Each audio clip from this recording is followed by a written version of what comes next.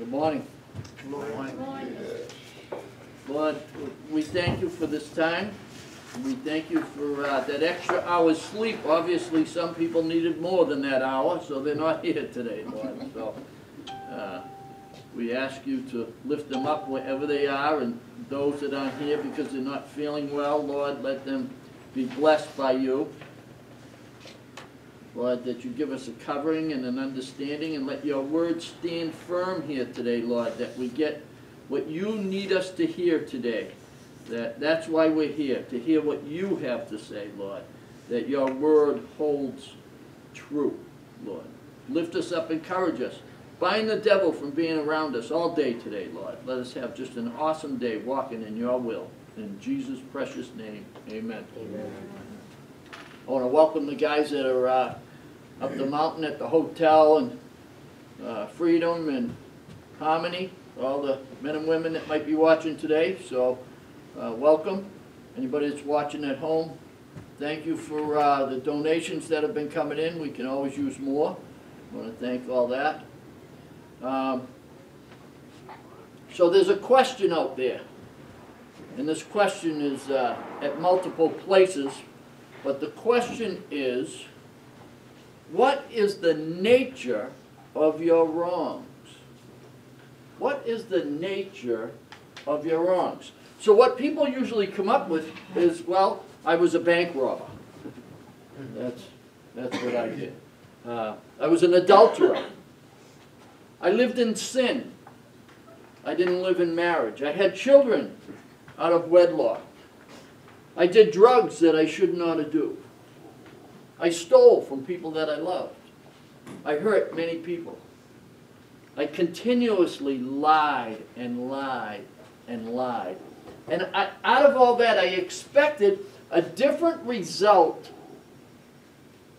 than what continuously happened. I always got the same result. I lived in this wronging of my life, and now I've listed them. But that's not the question. The question is, what is the nature of my wrongs? So what that really means is, why do I do it? Not what did I do, why did I do it? That's the actual question. Did I do it because I'm no good? Did I do it because I'm psychopathic? Did I do it because I was hurt? Why did I become this way? So the simple answer is, I have a sin nature. And I fell into sin. I wanted to live in a godly life, but I fell away from God's rules, so I went and did whatever the world told me, whatever place I was at told me was okay, but I didn't go back to the Bible to find out what was okay, because I didn't want to hear what the Bible had to say was okay. I wanted to do whatever I felt like doing. And that's my sin nature. How did that come about? So we're going to start in Romans chapter 5, verse 17. For if by the one man's offense death reigned, through the one much more, those who receive abundance of grace and of the gift of the righteousness will reign in the life through the one, Jesus Christ. So in other words, my sin nature came because Adam took a bite of the apple. Once he took that bite, all mankind got a nature inside that says, I like to steal. I like to run around. I like to do things. The first thing they did, as soon as they took a bite, they went and hid from God. So when we run around and we do all this stuff that we're doing against God's will, we think we're actually hiding from Him. Guess what? He knows. And at some point, you have to be held accountable to it. All sin has to be held accountable, no matter how you do it. The problem is we think we're not going to be held accountable, so we continue. Or we think that we're going to be so held accountable that we're only going to be able to go to hell. And that's not true, because he just said it. Those who receive an abundance of grace and of the gift of righteousness will reign in the life through the one Jesus Christ. We get it all back. It's all given to me. Freedom is given to me. By what? By Christ paying the penalty on the cross for my sins. For my stealing, for my drug use, for my lying, for my running around like a wild man. He paid that price. Now, when someone pays that price for me in life, if they paid my bail, if they paid my fines, if they helped me out of a jam, if I needed rent, right? Someone paid it. I gave them the greatness. Hebrews chapter 11, verse 6. But without faith, it is impossible to please him. For he who comes to God must believe that he is, and that he is a rewarder of those who diligently seek him. I don't know if I could diligently seek God. I know when I stole stuff, I diligently seeked out someone to buy that. I would go far out of my way to make sure that I made some money from someone that I could relieve myself of this with. I know if I was hungry and I made a phone call and someone was bringing me food, I had relief in that. Faith. Faith is believing that something is coming without yet having it. How do I identify with that? My car breaks down.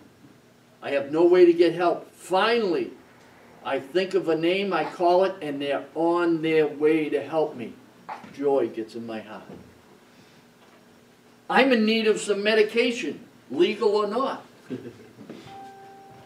As soon as I make a phone call and I know it's on the way, I have relief in my heart. Faith. Faith that it's coming. When I have that faith and I put that faith that God is going to be what? My rewarder. It just said right here. He is a rewarder. He's going to reward me. Just by me believing that He's going to reward me, He already has rewarded me. Because no matter what the storm is, He's given me peace. My choice. I don't have to have it. I don't have to accept it. I don't have to take it. You know, it's like the person that I know he's going to show up, but he probably did half of it on the way here. God doesn't do that. God says, I am going to be here and I will reward you. Diligently seek me. When you're in pain, seek me. When you're in need, seek me. I will reward you. Revelations chapter 3, verse 20. Behold, I stand at the door and knock. If anyone hears my voice and opens the door, I will come into him and dine with him, and he with me. God's saying that. That's a promise. God's saying, if you invite me in, I will come in, and we will feast together. We will actually feast together. I've been knocking on your door your whole life. I've picked you up out of places you never thought you should be able to get out of and put you on your way. But you didn't think it was me. You thought it was luck. You thought it was life. You thought it was whatever someone told you, but it was me. I'm right here. I'm dying to help you. I've given you my Son so you don't have to be held accountable for all the sins that you've done.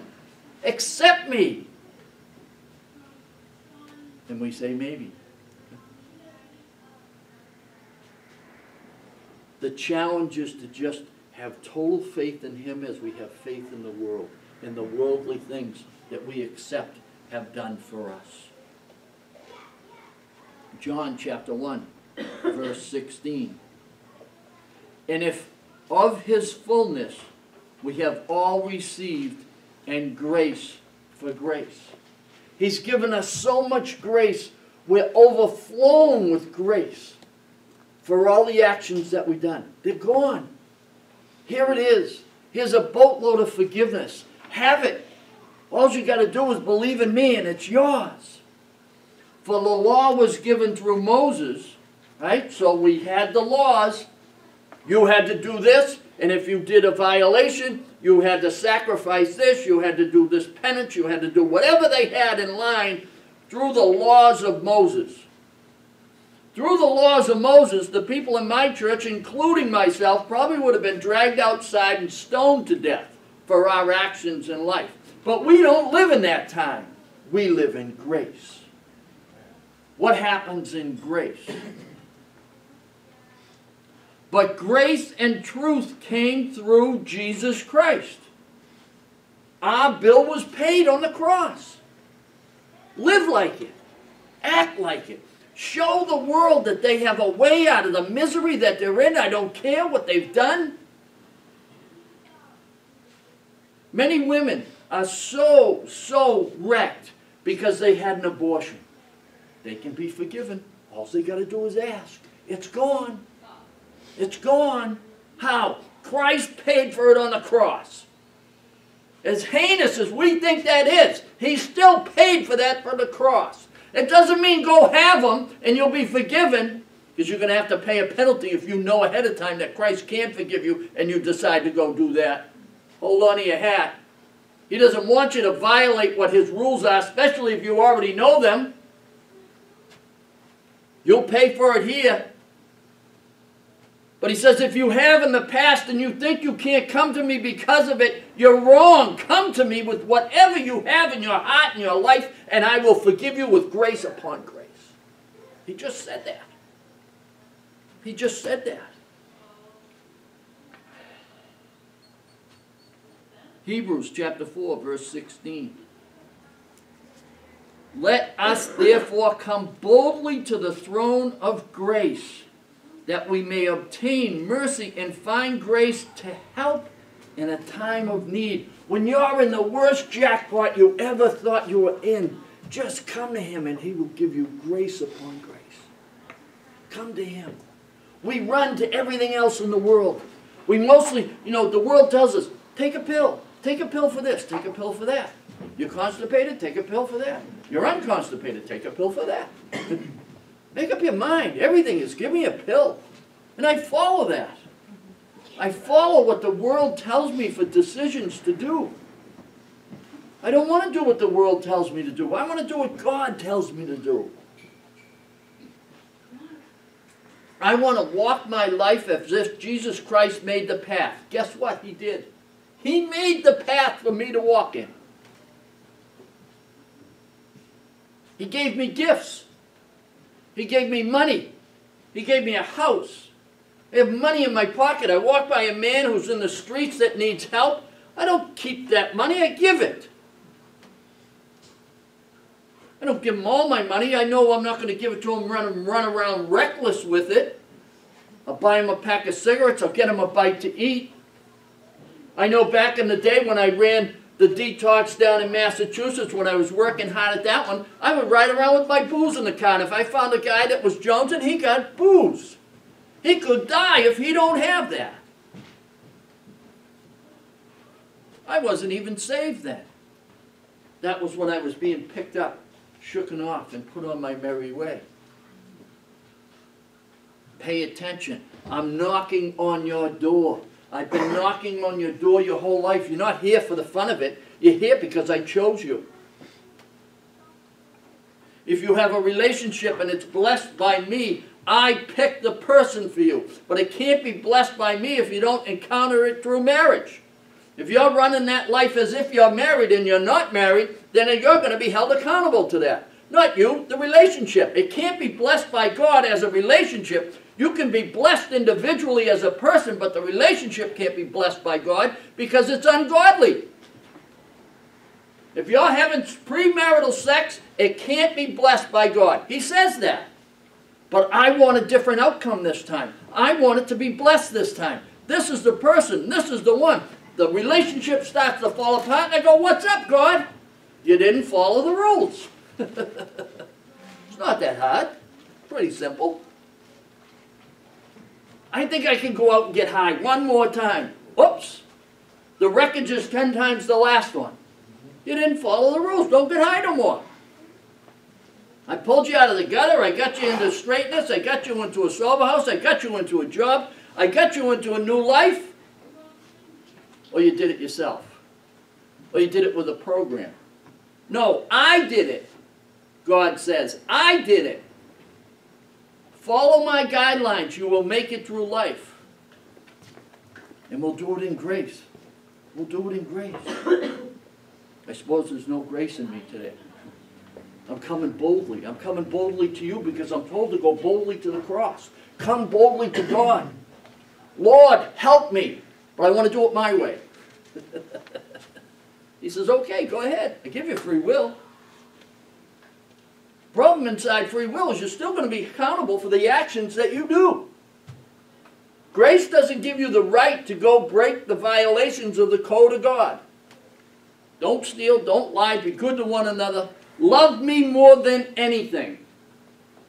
Anything means that if all of a sudden I come up with the money because someone graced me with the money to fix my car, I don't praise that person more than I praise God, put that person in my life so that that could happen. That's how it happened.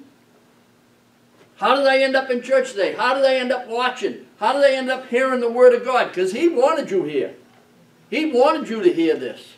He wants me to hear this. I hear this half the time more than others. It's more about Him talking to me when I read these verses. He gave me a wife. He gave me a wife. She thinks she picked me, I think I picked her, and we're both wrong. Right? Why? Why did God give me my wife?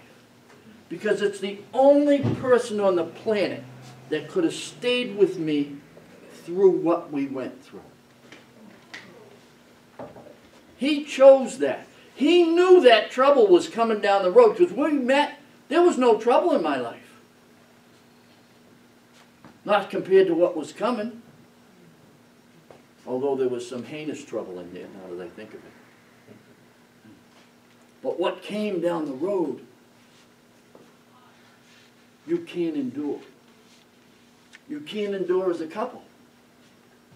But you can through God. And we weren't godly and we weren't living godly. Well, I wasn't. Yet He held us together. He kept the whole thing together. We couldn't. Not capable. Living in the eyes of the flesh. Horrible.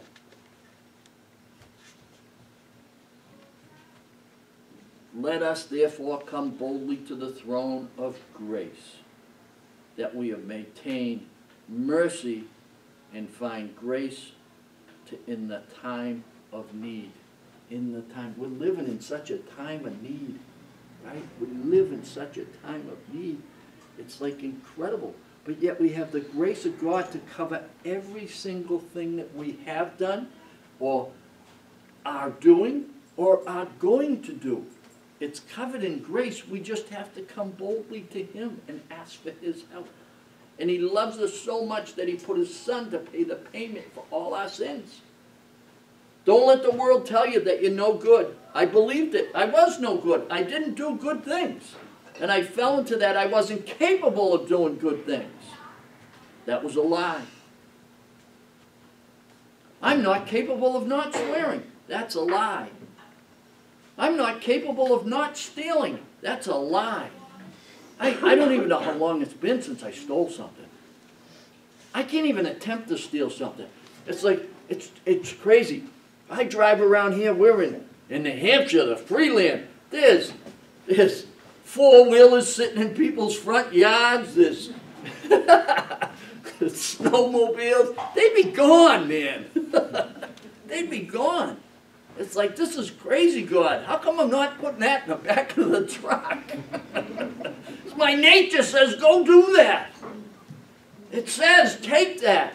Well, remember, me and Trish went to the bank one day and we cashed a check or something, and they gave us too much money back. Score! go back inside the bank and say, here's the money. You gave us too much money. Are you kidding me? We lost our minds. But we have peace in that. We have peace in that. Forgiveness of the people that have done things wrong to us, and the forgiveness of the things that we've done to people. Whether they want to forgive me or not, I don't care. God has forgiven me. I get to walk in that grace, and I walk upright in it. I'm not ashamed. The things that I did were wrong. I apologize. I hope I can be forgiven, but if not, I am not that person. I am this person I walk in now. Why? Because God's given me that grace. I don't care if anybody else does. And there's many that won't. Have a good day. Hebrews chapter 8, verse 12. For I will be merciful to their unrighteousness, and their sins and their lawless deeds I will remember no more. Period. Done. God says, I can't even bring it up. Well, I bring everybody's stuff up all the time. I'm not supposed to. I'm supposed to be forgiven. I forgive you. It's done. It's gone. It's over with. Remember last time I did that for you? Then I really didn't forgive you, did I? God can't say that. So when you feel in your heart that God hasn't forgiven you, that's a lie from the devil telling you so that you'll stay in the misery that the devil wants you to stay in and your sin nature likes. Your sin nature likes misery, you know. It's sinful. It has to. It can't like happiness. That's why it's so hard to find a time and a place where I can just sit back and have some peace. I'm just going to enjoy peace today. What are we doing? Where are we going? How are we getting there? God forgives me of all my sins, all my lawless deeds. Doesn't mean I'm not going to have thoughts of them. I think about it all the time when there's a four-wheeler sitting there. But I don't have to put action to the thought anymore. I don't have to follow through and do the deed. And I get blessed for that. I get blessed for that because now if I really needed to, I have credit. I could go buy one. I have money in my pocket. I could find a decent used one. I have those things given to me by God. Not because I work hard, not because I have many things, because I'm a nice guy, because I should have those things. Because God gives them to me. He could have me homeless and I'm still going to act as if God is the leader and in charge because He is. No matter where I am or what I'm doing, He's in charge of it all. He's given it all to me. We're selling our house. 4 days we sold our house. 4 days. Why? Because we got a perfect piece of property? I don't think so. Because God set this in play. He set this in play before I was born. He knew this was going to be coming. He knew this was what we're going to need to go from here to there. He knew we'd be working up at the new place that we're working at. He knew the house that we picked. We picked a house to go buy. And of course, I lose faith. Oh, the bank's not going to pass this. The bank's not going to pass that. They're not doing this. They're not doing that.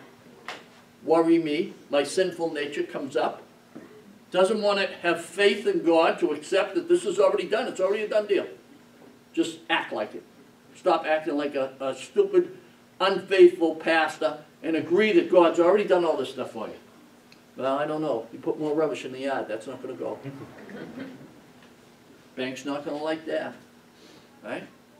I fall away. Why? Because my nature likes to. My nature. What is the nature of my wrongs? I like sinning. That's the nature of my wrongs. I like getting high. I like getting on my bike and driving like a maniac down in Massachusetts. Only in Massachusetts. I like the friends that I had in that insanity. Driving down the road and kicking cars and pushing people out of the way and being mean and heading someplace else to be with meaner people. Sign me up. Man, there's no mercy in that. There's no grace in that, man, because if you fall out of line in that group of people, you're going to be in debt. You're going to pay for that penalty. There's going to be accountability like you can't believe here to you physically, mentally, spiritually. With God, he says, you're good. You're okay. You're all set. You don't have to worry about nothing. It's done. It's paid for. Just accept me into your heart and let me come with you. Come on, God. Wait a minute. Sit down. I got it. I'll take care of it. That's what I'm saying when I don't invite him with me. I told God to sit down. And he does. I can tell God to go sit down. I don't want him there. And he has to go do that. That's how much power he gives us in our free will. He says, go ahead. Just like a good father says, go ahead. You need to fall down to find out that you need me to help you. The penalties and pains of what the flesh in life does destroys relationships that God put together. Because we look for flesh answers in a spiritual warfare.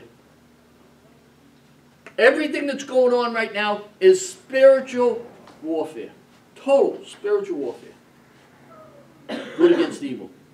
No matter how you do it, it's good against evil. And those that can't see the evil is because the veil is over their eye of the goodness.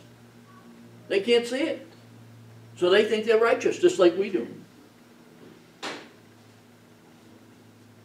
I never promote voting. I never promote a political stance.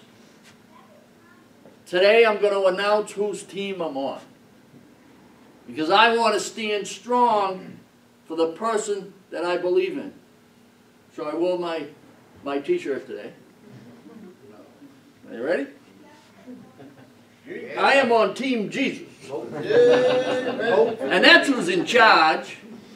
And that's who's going to have the results of this election. And that's who's going to watch whichever way it's going. He's going to see the direction of it. No matter what we do, you still should vote. I go to vote, and I go to vote with God on my heart, and I invite him in that booth with me to tell me who to pick. And it may not be the one that everybody thinks you ought to be. Because he's in charge. No matter how much we think this person ought to be in charge, he's in charge, and he's going to have us pick. Why? Because he has written a book that it has to follow, and the book of Revelations has to happen. The world has to go down the toilet, and that's what has to happen. Whether you believe it or not. That's what this does. And if I have faith in this book, then I believe that that's what's going to happen. I don't care who's in office. Jesus says in the midst of that, you can come to me and I will give you peace in your heart. Reign over your emotions. Take charge of yourself. Stop living the life of the world and live with me. Come boldly and ask me. I'll take care of you. I have been all your life.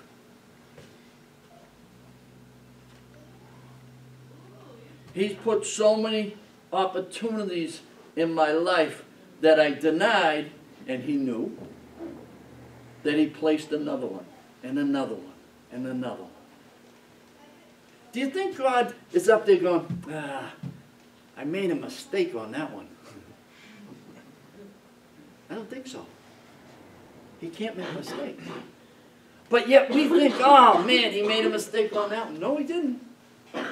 So instead, how about, wow, I can't wait to see what the outcome of this is. I can't wait to see what God's going to do in here. This book has to come true. Revelations has to come true. How's it going to happen? We believe that in there it says that you have to have the mark of the beast on you in order to get food, in order to get jobs, in order to have an income, in order to have housing. You will have to put this mark upon you. How's that going to happen? You know the world. They can't make us do anything. We got freedom. We got guns. We can do whatever we want to do. I don't know about that. It's starting to get to a point where you can't even talk about things or they shut you off. But today, I want you to think of this. What is the nature of your wrongs? Why do you actually do the things do you do? Is it because of God's free will and Adam's bite of the apple that you have sin nature? That you go into the things that you do? Or is it because you're no good? Is it because it's the world's fault? Is it because people did things to you? What is the wrong of your nature? Not the things that you did, but the nature of why you did it. Why did you really do it? Why do you continue to do things outside the book of God and expect a different result?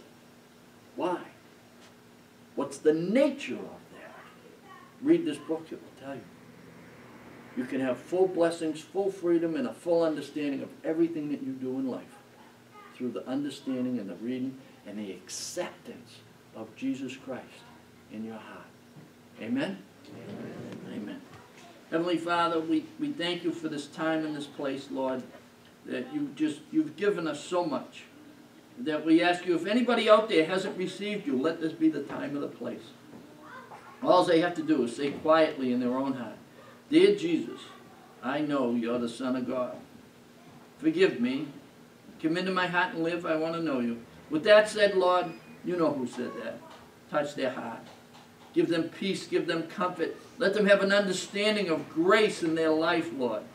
In Jesus' precious name, amen.